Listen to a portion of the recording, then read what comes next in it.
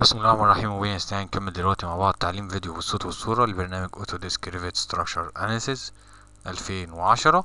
اعداد مهندس ايمن محمد انديل.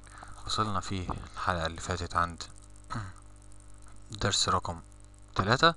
وصلنا في الدرس رقم 3 عند الفقرة رقم 9 وهي بعنوان سكتشنج بيم سيستم. هتعلم ازاي في الحلقة دي نعمل البيم سيستم الخاص بكاميرات الستيل.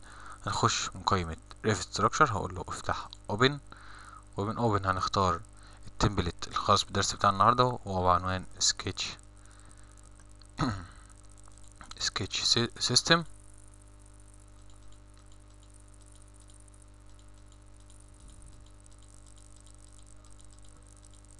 هذا التمبلت بنفتحه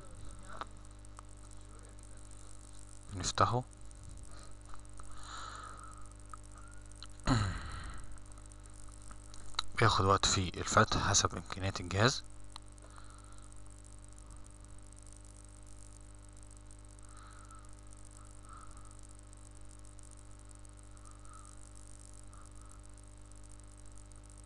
بيفتح التمبلت، والتمبلت بيظهر فيه اخر الخطوات اللي احنا عملناها في المنشأ.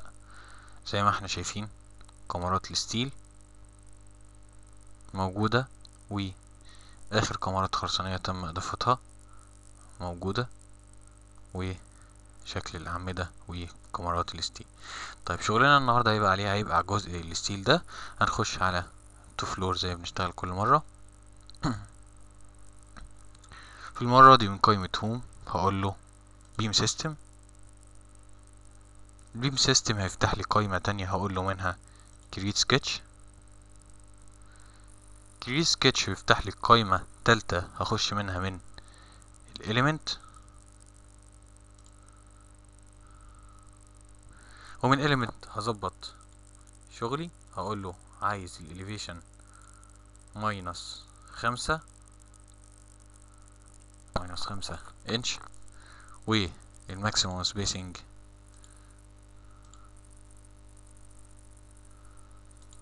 فيكس الديستانس، ونخلي الديستانس عندنا ب6، وهنتأكد جاستيفيشن سنتر تو سنتر، والقطاع الكاميرا هيبقى دبليو وايد فلانج 12 في 26. اقول له اوكي. بعد كده هعمل زومينج على المكان اللي احنا عايزين نشتغل فيه، وهناخد بيك سبورت، وهنختار اول عنصر عايزين الكاميرا تكون موازية ليه.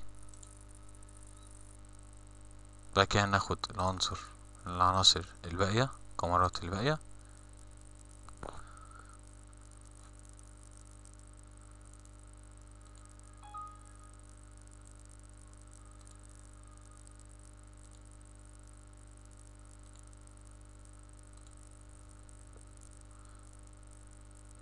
ونخش على finish beam system.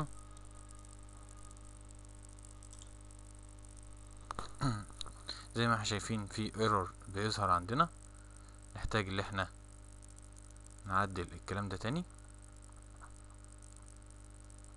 كنترول زد،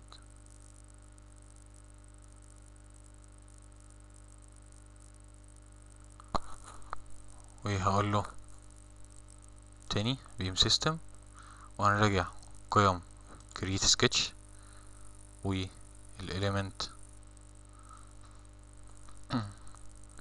وهغير تاني الاليفيشن خليه -5، والماكسيموم سبيسنج نخليها فيكس ديستانس، واما قطاع الكاميرا هنخليه ستيل دبليو وايد فلانج 12 في 26.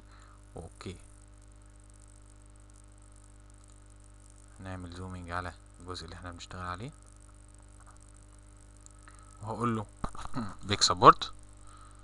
هنختار اول عنصر والتاني والتالت والرابع والخامس والسادس، واخيرا الكيرفت جريد.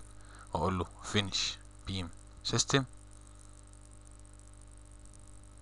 يعمل لنا ريجنريتنج للكاميرات او البيم سيستم اللي احنا طلبناه.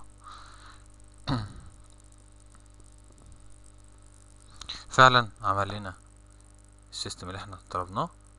لو عملنا زوم ان عليه فعلا موجود السيستم اللي احنا طلبناه. تمام.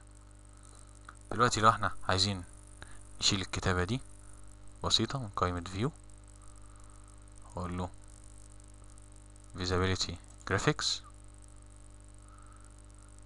ومن visibility graphic هخش على ال unknown categories وهنشيل الفريم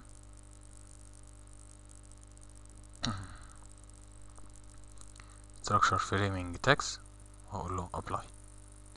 اوكي، فعلا شال اسم الكاميرات. شفنا الكلام ده في 3D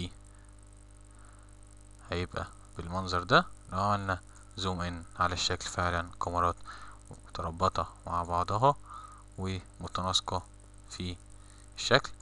طبعا زي ما احنا بنعمل كل مرة هنقول له من هنا واير فريمز عشان يجيب لي خطوط الاناليتيكال موديل زي ما احنا شايفين قدامنا.